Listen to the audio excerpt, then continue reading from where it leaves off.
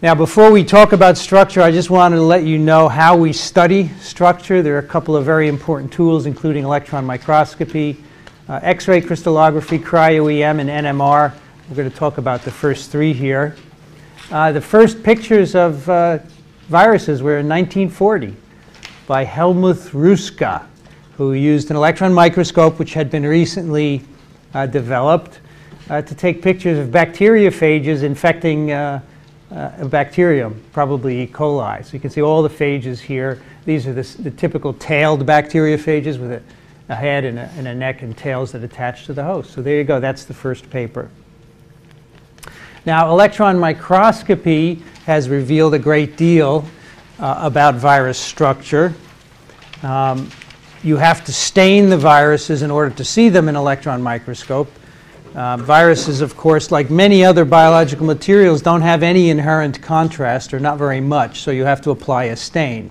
In the case of an electron microscope, you have to have an electron-dense stain, otherwise the electrons will go right through it. And so typically what you do is use these electron-dense materials, uranyl acetate, phosphotungstate. You coat the viruses with it, and then the electrons bounce off wherever the stain has surrounded the particle. Now, the resolution that you can get with this is very good compared to light microscopy, about 50 to 75 angstroms. But remember, if an alpha helix is an angstrom and DNA is 2 angstroms in diameter, this is not going to give you any molecular information at all. It's just not high enough resolution. So no, we can't really look at detailed structures, but you can see the overall picture of the viruses. And in fact, for many years, this formed our idea of what viruses look like. So here's a collection of electron micrographs of various virus particles. You can see they're all very striking and very different. Perhaps the most striking is the adenovirus. It's an icosahedral capsid. We'll see what that means in a moment. With these interesting projections, looks like Sputnik in a way coming off. Here are hepatitis B virus particles. The infectious viruses are these spherical ones here, and these elongated ones are non-infectious particles. Here's a herpes virus.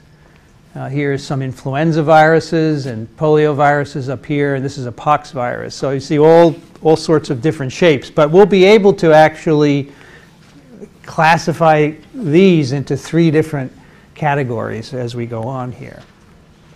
So the electron micrograph gives you an overall view of the particle. You can see which ones are similar and which ones are different, but we don't get any structural information. And to do that, you need to use other methods. A very common method being used today is cryo-electron microscopy. So what you do here is you use an electron microscope, but you don't stain the particles with an electron-dense dye, because that is what really prevents you from getting high resolution. What you do is you take purified virus particles and you freeze them in water. And that gives enough contrast to the particles that you can photograph them. And you can see on the upper left, this is a micrograph, an electron micrograph of some virus particles that are just frozen in water. So you can see there's just enough contrast there.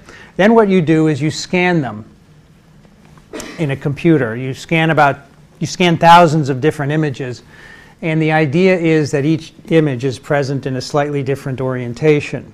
And then you use computer programs to take all those images and assemble a 3-dimensional reconstruction, we call it. So it's sort of like a CAT scan where X-rays are taken in 3 dimensions and then they're assembled into a 3-dimensional view. It's the same thing here.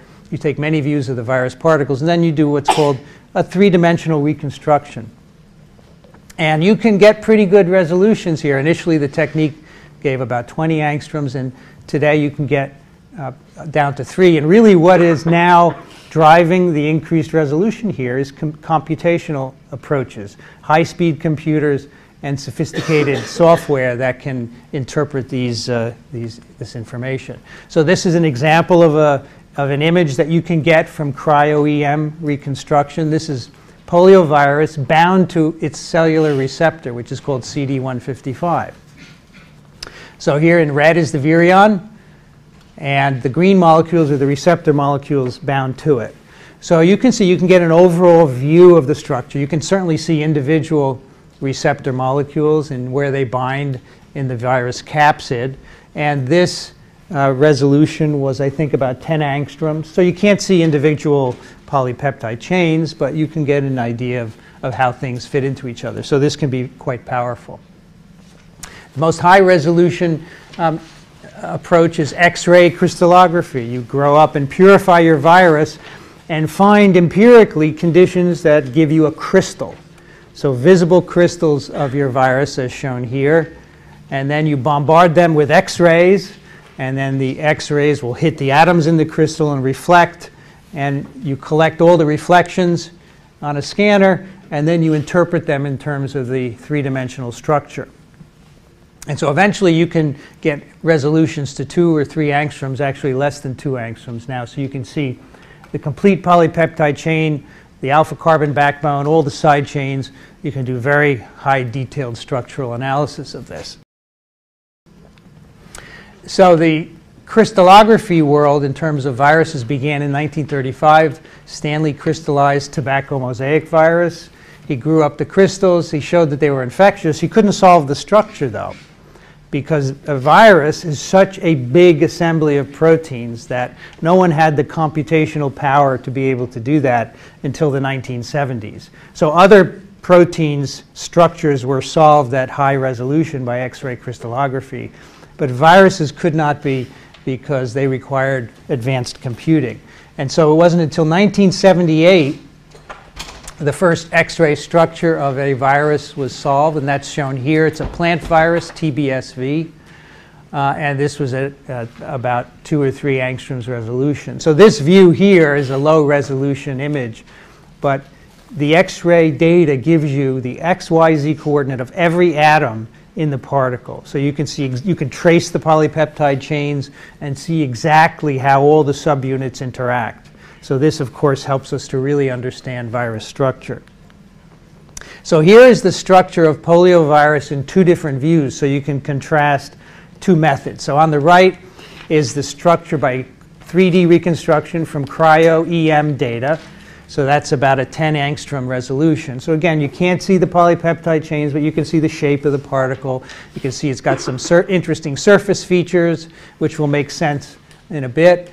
And here on the upper left is the X-ray structure, and that's about 1.8 angstrom. So here you can see every polypeptide chain. Now we've zoomed out so much that you can't see any details, but each of these little lines is the alpha carbon backbone of the polypeptide. So you could display this in any way you want using your computer and your display modules, but you could zoom in on a particular area that you're interested in and see all of the amino acids, how they interact within the particle. And of course, if you're adding a receptor to this, you could see how that interacts with it as well. So these are the tools of structural biology, and this helps us to understand how viruses are built.